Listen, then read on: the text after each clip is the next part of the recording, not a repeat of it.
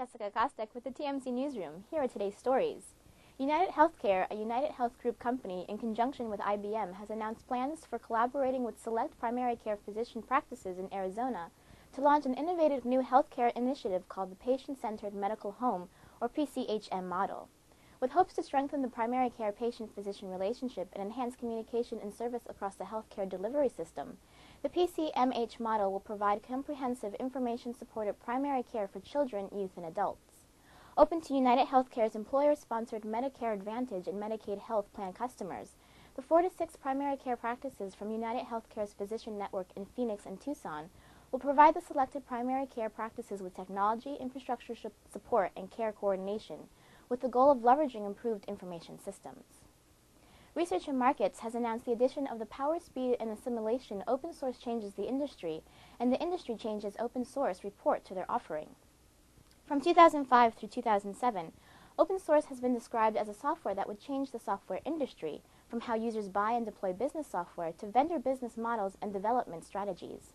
Last year, Research and Markets found key changes that had already been predicted were occurring as much as 2 years ahead of the expected time frame. In short, company officials said, "We found that open source has already changed the software business as we knew it, but as a result, the software business has changed open source as well." The company said that in order to understand how and why so much change happened so quickly, they deeply researched business and technology strategies of open source and traditional software vendors. And CyberData has released a new VoIP intercom that includes enhanced features and offers more secure access control functions.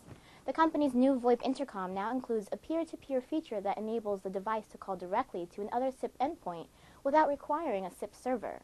Also included in the product are door open and tamper event notification and relay and button control.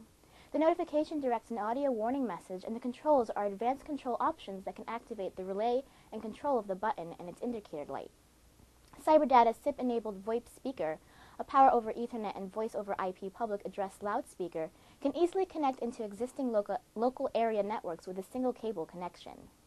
That's all for today. For more information on these stories or anything regarding the industry, please visit www.tmcnet.com. I'm Jessica Kostek with the TMC Newsroom. Thank you for watching.